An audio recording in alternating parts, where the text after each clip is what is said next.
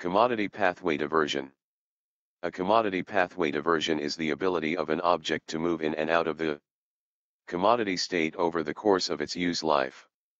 Diversions can occur when an object is removed from its commodity pathway for its protection and preservation, or when a previously removed object is commoditized through re-entry into the commodity pathway, after having gained value through its absence.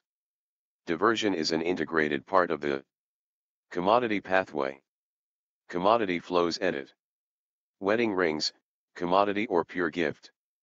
Rather than emphasize how particular kinds of objects are either gifts or commodities to be traded in restricted spheres of exchange, Arjun Apaturi and others began to look at how objects flowed between these spheres of exchange.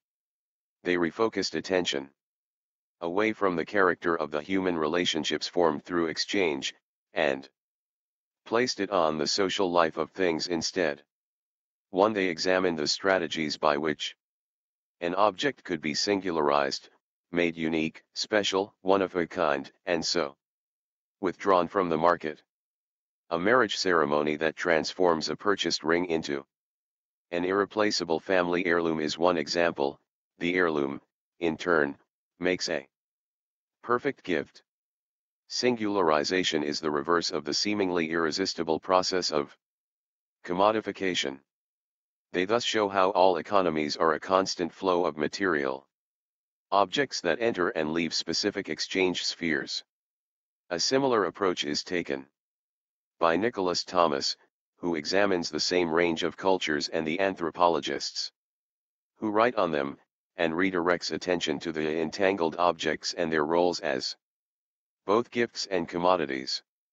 2. This emphasis on things has led to new explorations in consumption studies. Apaturi, drawing on the work of Igor Kopytov, suggests that commodities, like persons, have social lives. 3. And, to appropriately understand the human ascribed value of a commodity, one must analyze things in motion, commodity pathways, the entire life cycle of an object, including its form, use, and trajectory as a commodity. The reason for this kind of analysis, Apaturi suggests, is that a commodity is not a thing. Rather, it is one phase in the full life of the thing. For according to anthropologist Arjun Apaturi, the flow of commodities in any given situation is a shifting compromise between socially regulated paths and competitively inspired diversions. 5. At the heart of Apaturi's argument is the idea that commodities are things in a certain situation. 6. This idea requires that an object be analyzed from production through exchange/distribution, to consumption, to identify in which phase of its life an object is considered a commodity. Apaturi defines a commodity situation as the situation in which an object's exchangeability for some other thing is a socially relevant feature. 7. Theoretical origins edit. In his introduction to the social life of things, commodities in cultural perspective, Apaturi references the work of Nancy Munn and Igor Kopytov as influential to the discussion of commodity pathways and diversions. Both scholars advocate analyzing the entire trajectory or social life of a commodity to understand its full value. In her article The Spatio-Temporal Transformations of Gawa Canoes, anthropologist Nancy Munn argues that to understand what is being created when Gawans make a canoe, we have to consider the total canoe fabrication cycle, which begins with the conversion of raw materials into a canoe, and continues in exchange with the conversion of the canoe into other objects. 8. Here she helps lay the foundation of commodity pathway analysis. Similarly influential is Munn's study of the Australian Gawancula, in which she describes strong paths. 9. These are sequences of exchange relationships forged by Gawa men in order to circulate objects, namely shells. Because shells are imbued with value through the process of circulation, the forging of Object pathways is necessary for government to control circulation and, in turn, shell value. According to Mun, Kula shells may arrive on path, or are obtained from partners or non-partners in off-path transactions and later put on a path or used to make new paths. 10 suggesting that diversion is an integral part of the commodity pathway, because it is a means of making new paths. 11. In the cultural biography of things, commoditization as a process, Igor Kopatov argues that, while commodities are often thought of in Marxian terms as things which are produced and then exist, in fact, commoditization is best looked upon as a process of becoming rather than as an all or none state of being. 12. He conceptualizes commoditization as a process which is both cultural and cognitive. Commodities must be not only produced materially as things, but also culturally marked as being a certain kind of thing. Out of the total range of things available in a society, only some of them are considered appropriate for marking as commodities. Moreover, the same thing may be treated as a commodity at one time and not at another. And finally, the same thing may, at the same time, be seen as a commodity by one person and something else by another. Such shifts and differences in whether and when a thing is a commodity reveal a moral economy that stands behind the objective economy of visible transactions. 13. In his discussion of commoditization, he also presents the idea of singularization, which occurs because there are things that are publicly precluded from being commoditized, and are sometimes extended to things that are normally commodities. In effect, commodities are singularized by being pulled out of their commodity sphere. 14. Kopatov goes on to describe ways in which commodities can be singularized, for example, through restricted commoditization, sacralization, and terminal commoditization. 15. While singularization and commodity pathway diversion have stark similarities, and Kopatov's singularization categories can be seen in Apatoure's description of types of commodity pathway diversions, Apatoure critiques placing singularization and commoditization in direct opposition because, as he argues, diversion, singularization, and commoditization are fluidly occupied positions in the use life of an object. Enclaved commodities. Edit. Apatoure defines enclaved commodities as objects whose commodity potential is carefully hedged. 16. These objects are diverted from the commodity pathway to protect whatever value or symbolic power the object may transfer as a commodity. Apatoure suggests that in societies where what is restricted and controlled is taste in an ever-changing universe of commodities, diversion may sometimes involve the calculated, interested removal of things from an enclaved zone to one where exchange is less confined and more profitable. 17. Apatoure postulates that the diversion of commodities from commodity pathways, whether for aesthetic or economic reasons, is always a sign of either creativity or crisis. For example, individuals facing economic hardships may sell family heirlooms to commoditize and profit from previously enclaved items. Similarly, warfare often commoditizes previously enclaved items as sacred relics are plundered and entered into foreign markets. Kingly things. Edit. Kingly things, term coined by Max Gluckman, 1983, are examples of institutionalized enclaved commodities that are diverted by royalty in order to maintain sumptuary exclusivity, commercial advantage, and display of rank. 18.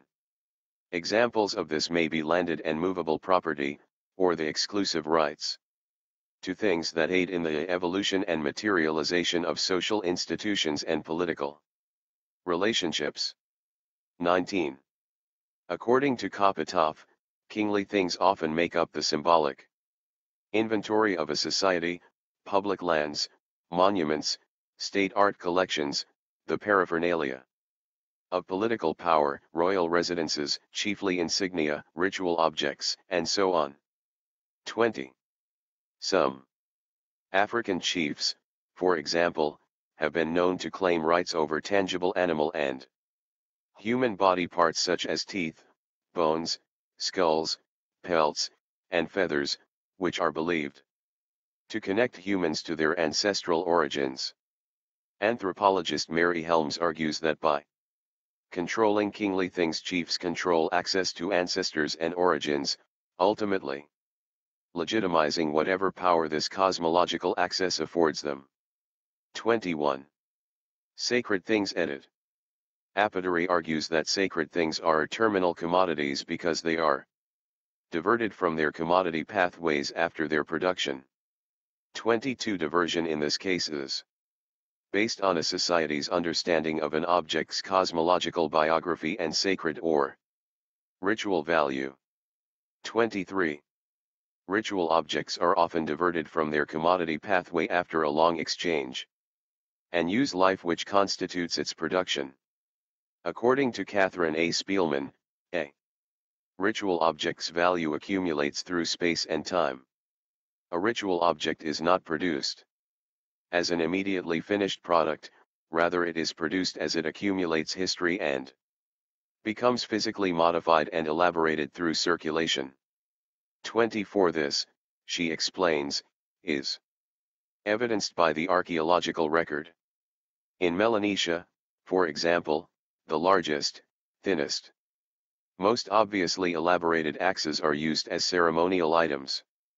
Similarly, in the Southwest, the most highly polished and elaborated glazeware vessels are important ritual objects. 25. Commodity pathway diversion in art edit. According to Apodary, the best examples of the diversion of commodities from their original nexus is to be found in the domain of fashion, domestic display, and collecting in the modern West. 26. In these domains, tastes, markets, and ideologies play a significant role. Commodity pathway diversion. The value of tourist art objects produced in small-scale societies for ceremonial, sumptuary, or aesthetic use which are diverted through commoditization is predicated on the tastes and markets of larger economies. 27. Though not produced in a small-scale society, current tastes and market demands, 2010, for Chinese jade artwork has caused previously enclaved objects, once belonging to royalty, with aesthetic and sumptuary value, to be commoditized by European collectors and auctioneers. April 28, 2010, 1. There is also the possibility of commoditization by diversion, where value in the art or fashion market is accelerated or enhanced by placing objects and things in unlikely contexts or by framing and aestheticizing an everyday commodity as art. Artistic movements such as Bauhaus and Dada, and artists like Andy Warhol, reacting against consumerism and commoditization, have, by taking critical aim at prevailing tastes, markets, and ideologies, commoditized mundane objects by diverting them from their commodity pathways. Dada artist Marcel Duchamp's now famous work, Fountain, was meant to be understood as a rejection of art and a questioning of value. 1968. By diverting a urinal from its commodity pathway and exhibiting it as art in a museum, Duchamp created an enclaved item out of a commodity, thus increasing its social value, and commoditized mundane items by affecting artistic tastes. Artist William Morris argued that under industrial capitalism, artificial needs and superficial ideas about luxury are imposed on the consumer from without, and, as a result, art becomes a commodity. 1985:8-9. Bauhaus artists like Morris and Walter Gropius understood commodities in purely Marxian terms as things which are immediately produced, having inherent market value. They reacted against this perceived commoditization of art by producing what they considered decommodified art. However, as Kopitov argued, commodities must be not only produced materially as things, but also culturally marked as being a certain kind of thing. 28. Thus, when diverting industrial materials from their commodity pathways to produce art became culturally valuable, the objects themselves gained value. 1985. Finally, pop artist Andy Warhol created artwork couched in what Apatory refers to as the aesthetics of decontextualization. 29. In his famous camel soup painting, Warhol diverts advertising from its commodity pathway by reproducing it as a work of art. By placing this camel soup advertisement in a museum, Warhol enhances the value of the advertisement by making the image iconic. References.